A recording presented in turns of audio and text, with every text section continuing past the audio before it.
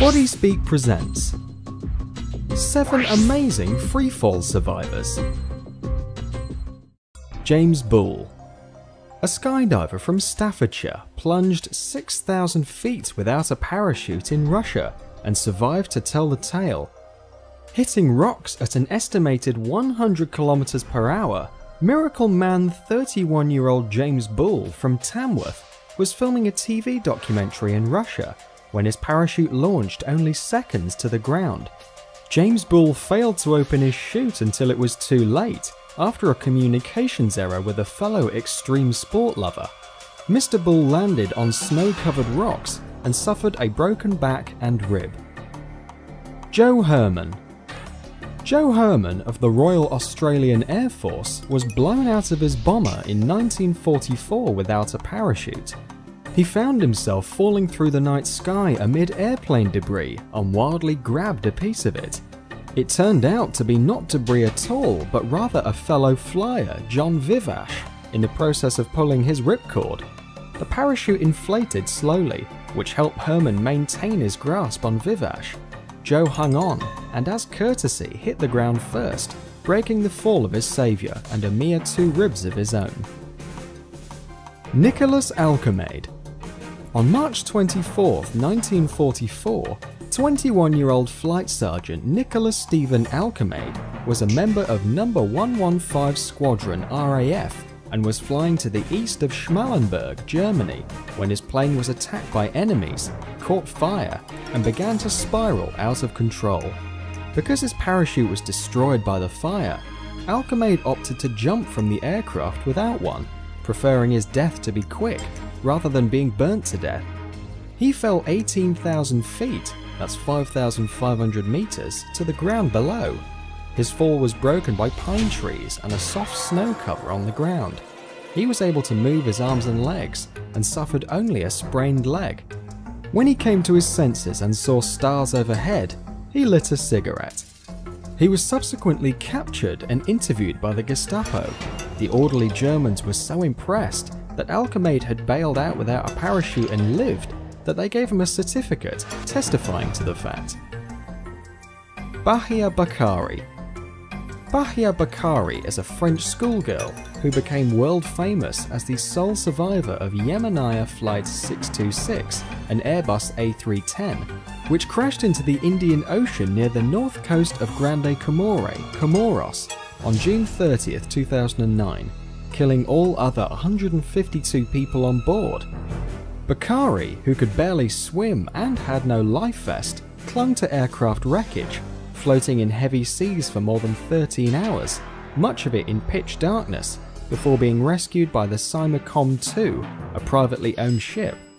As soon as Bakari was sighted, a member of the rescue team threw her a life preserver, but the waters were too rough, and she was too exhausted to grab it. One of the sailors, Matarafi Salamane Labuna, jumped into the water and handed her a flotation device, after which they were both pulled to safety aboard the Simacom 2, where she was given dry blankets and a hot drink. Her mother, who had been travelling with her from Paris, France for a summer vacation in Comoros, died in the crash. Mohammed El Fateh Osman. This is the 2-year-old who survived a plane crash in Sudan in 2003. The crash happened shortly after leaving Port Sudan Airport, killing 116 people.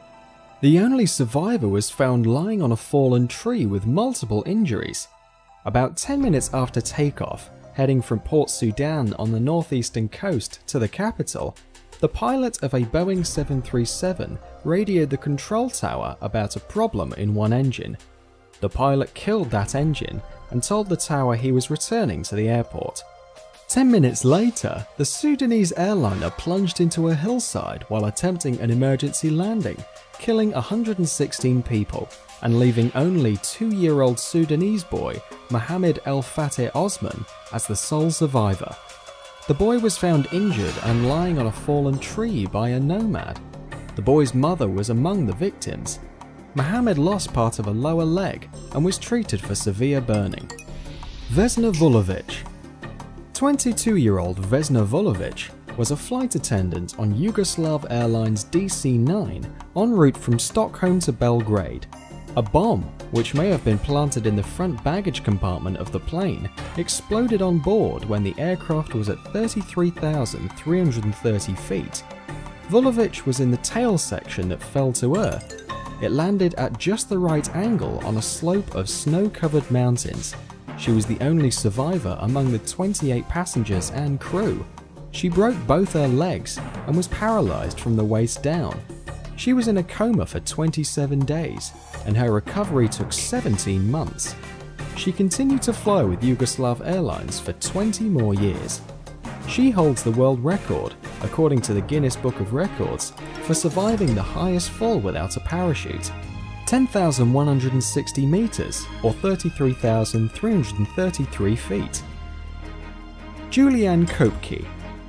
On Christmas Eve 1971, Lanza Flight 508 from Lima, Peru to Pucallpa, Peru crashed during a thunderstorm, killing 91 people, all of its 6 crew and 85 of its 86 passengers.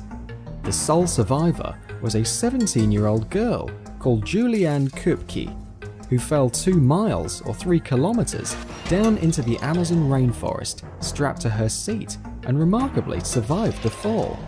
The next morning, the high school student awoke in the jungle floor, surrounded by fallen holiday gifts.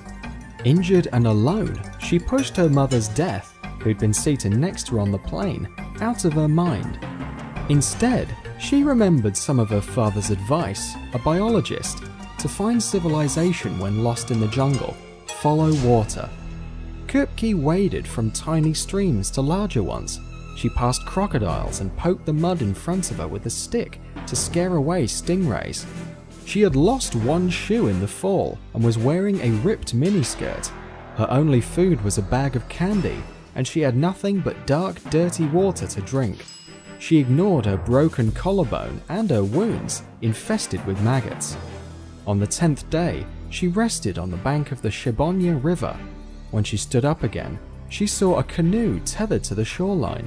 It took her hours to climb the embankment to a hut, where the next day, a group of lumberjacks found her. The incident was seen as a miracle in Peru, and freefall statistics seem to support those arguing for divine intervention. If you liked the video, please press the like button below and subscribe to our channel to watch future videos of the most amazing, bizarre and weird stuff from around the world.